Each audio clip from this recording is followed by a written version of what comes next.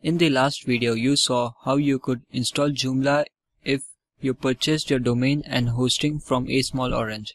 However, if you purchase your domain or hosting from elsewhere, this is the tutorial you will need to follow. First, go to your CPanel. I'll be going it by clicking Login to CPanel in the a small orange dashboard. Now, go to Addon Domains. Type in Addon in the search box and click Addon Domains. Now, I will need to enter a new domain name which I have already registered under a different host. I have registered a domain called iakashlal.net which I will be entering here. In this subdomain I will leave as it is, and in document root I will be backspacing public_html and the / that follows.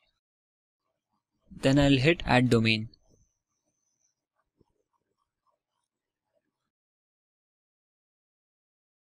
Now the system will take some time to add domain into my hosting.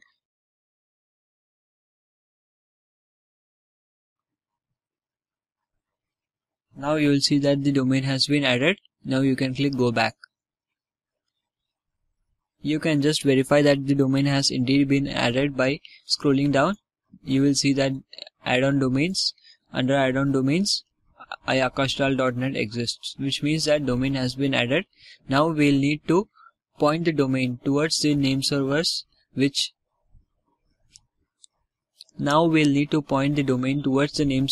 a small orange owns. Now you will need to go to domain control panel.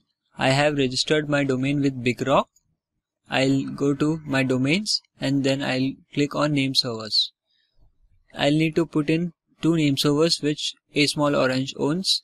The name servers are ns1.asochat.com and ns2.asochat.com. If you didn't purchase your hosting from a small orange, you will need to contact your host to get the name servers. After putting in the name servers, click update name servers.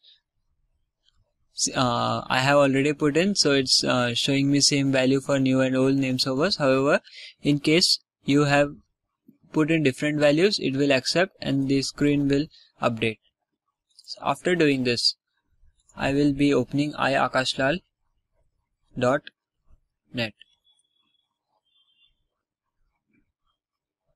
See, this index of / denotes that hosting is present for this domain. Now if I install Joomla for this domain through my cPanel, this section will get updated. I'll show that in just a second. To install Joomla, I'll go back to home and then type in app installer or softexlist. Then I'll go here and search for Joomla and then I'll hit install. Now in the domains I will choose this domain iakashlal.net, and then the rest I'll almost leave it as it is except this admin pass.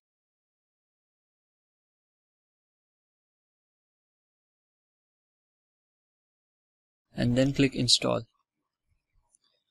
You will see that Joomla is being installed on my new domain.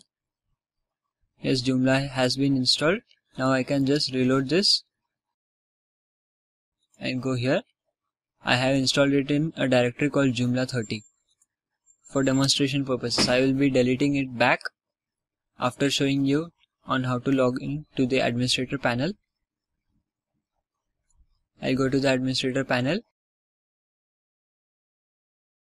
and I'll log in with admin PASS and hit login.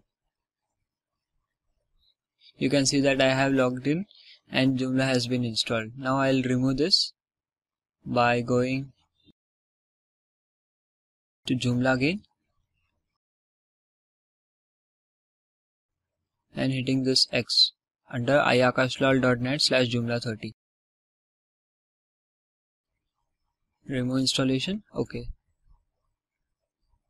Now you have seen that the installation is removed successfully. If I reload it, then it will show not found because I have installed Joomla and the directory no longer exists.